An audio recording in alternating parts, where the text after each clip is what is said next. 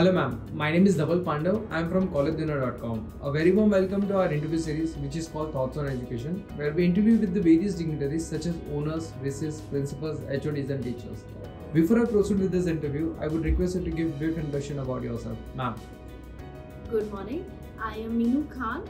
I am a psychologist by profession. I have done my master's in psychology and education. I'm working in this field of education since last 16-17 years. I've been associated with this college for a couple of years now, and I've been in this industry, and it's an honor and a pride working with this college. And it's not just a college, it's a brand name now. We are a accredited college now, and I'm very proud to be associated with this college, and I'm heading the Department of Humanities here. It was really nice knowing about you and your experience, ma'am. So my first question is, you held key position at Education Institute throughout your professional career. What keeps you connected with the education sector, ma'am? My zeal and passion to be connected with students because they are the future of our nation.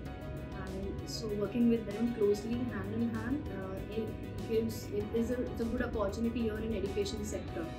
These are the budding students of our nation.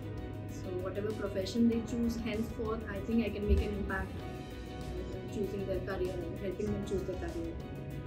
Being the HOD in the Humanity Department of Reena Mehta, what are your roles and responsibilities toward the students, ma'am? I think this is such an open environment. We work as a family here that we are not restricted to our roles. Okay, I am heading Department of Humanities and Social Science. I teach psychology.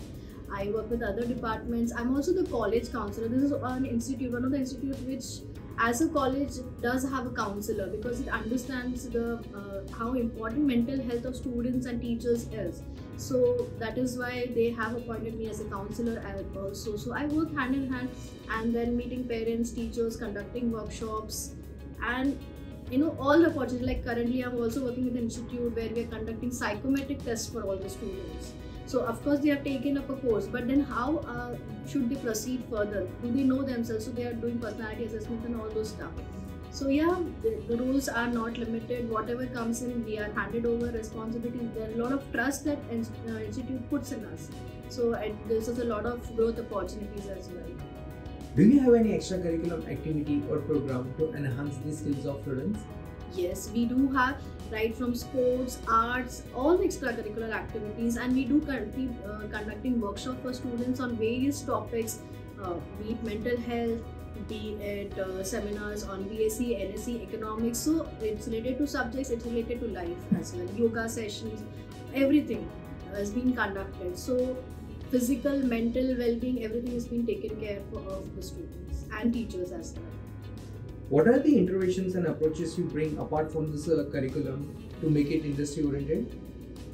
We have career guidance sessions. So as I said, we are doing psychometric tests. Based on that, the evaluation, the profile of the student that comes out, we will now be having seminars and workshops for students. We also have placement center.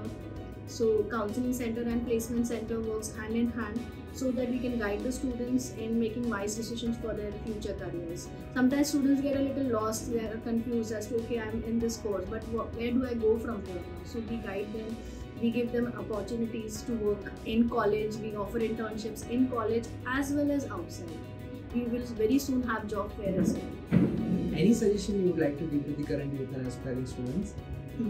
I think we need to work on the patience level, which I see a little less these days, and I think also they need to learn to communicate more openly, because I feel very strongly that if there is a problem, there is always a solution. So don't remain stuck with the problem, work on the solution. Be a part of the solution and not a part of the problem. It was pleasure and talking. We are all here for them. Thank you. It was pleasure talking to you and interviewing Thoughts on Education, ma'am. Thank you so much. Thank you.